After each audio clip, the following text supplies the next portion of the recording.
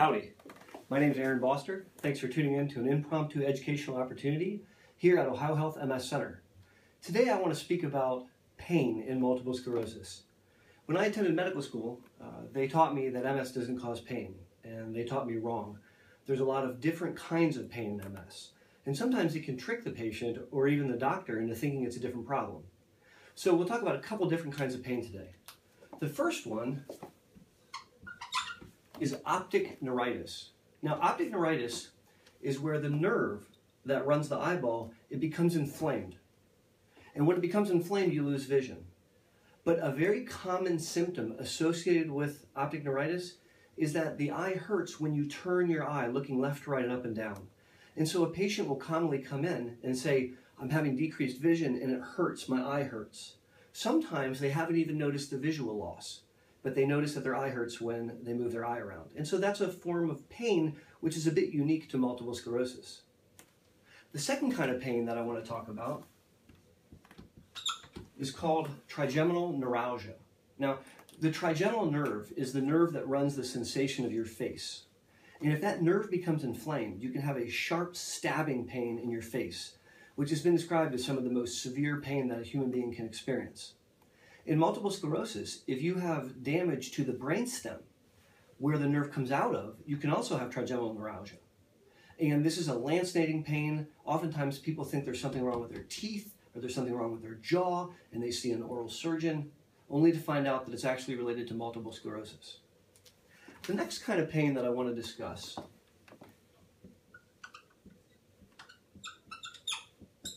is the MS hug. Now, this is not a nice kind of hug that you get from your mom. This is a description of being crushed or being squeezed. Some people say it feels like I have a belt wrapped around me or I have on really tight undergarments. Sometimes people, they feel like they can't get a deep breath or they think that they have chest pain. Very commonly, the first time someone has an MS hug, they're getting EKGs and they're getting tests to look for pulmonary embolisms.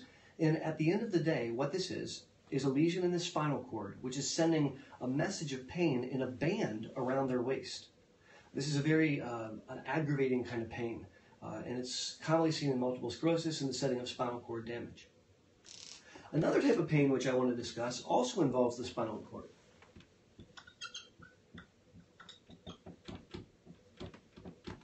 Lhermitte. Now, Lhermitte is the name of a dead white European man. But Lhermitte's phenomenon is something that's been described in the medical literature for quite some time and seen very commonly in MS. A patient will flex their neck, and upon flexing their neck, they have a zip of electricity that runs down their back into their toes. What's happening is they have a spinal cord lesion, and when they flex their neck, they're stretching out the spinal cord, and it's called an aphaptic, a quick zip down their legs, and it can be very, very painful. And sometimes patients, to avoid it, will simply not move their neck. Understandably so.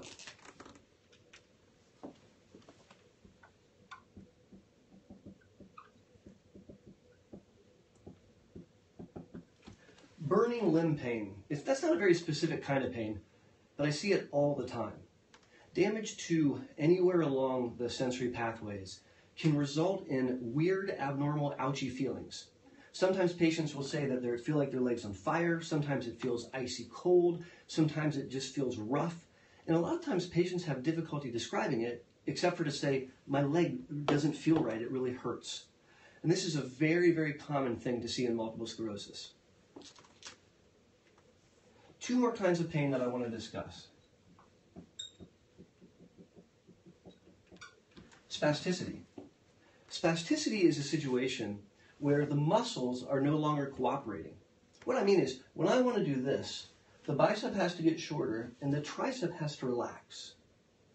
In the setting of spasticity, because of damage to the brain and spinal cord, when you want to bring your arm like this, the spinal cord isn't letting go, and so your tricep is trying to do that, and the result is a tug of war.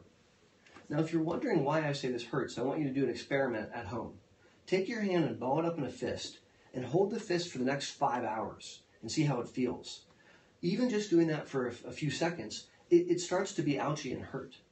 And if you need to move the limb, it can be very, very painful. Spasticity causes cramps, like a Charlie horse, which is extremely painful. And so I feel that spasticity is a type of pain that we need to consider when we're looking at MS. Lastly, I want to talk about musculoskeletal problems. And this is a secondary kind of pain seen in MS. If you have a hitch in your giddy-up, and so you have to use your legs differently, think about what's happening to this hip or to that knee. And over time, you can wear on the joints from walking incorrectly and cause musculoskeletal pain. Again, my name is Boster. Thank you for tuning in to this impromptu educational experience. A long time ago in med school, they taught me that MS didn't cause pain, and they were wrong.